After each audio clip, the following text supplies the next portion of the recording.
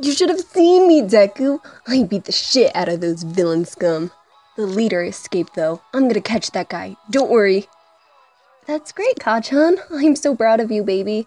What time will you be home? I'll cook us a feast and celebrate. In an hour? Okay, sweetie. I'll have dinner ready by then. An hour, huh? Well, that should be enough time to take care of things. What do you do when the other's not home?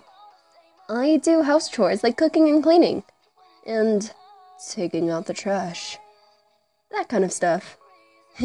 Deku does all the hard work in the house. I'm grateful for this little nerd.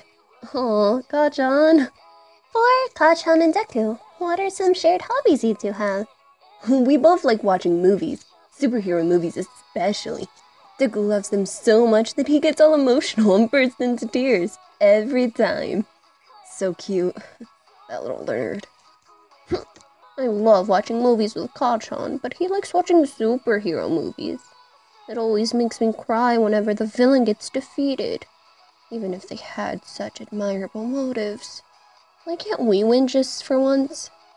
If you were to raise a child, would you rather they follow in Deku's path or yours?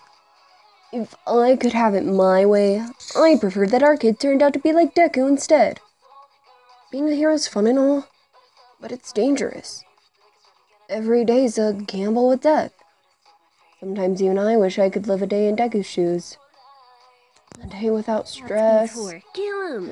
It would be peaceful. Duh. And quiet. But hey, Well done, boss. someone's gotta do the dirty stuff to keep the wife and future kid safe, right? I'll protect them with my life. For Deku, would you ever be able to hurt Kachan if the League of Villains told you to? Oh no, I would never hurt my baby Kachan. And who are these League of Villains you speak of? They sound like lame little bitches. Deku, how did Bakugo propose to you?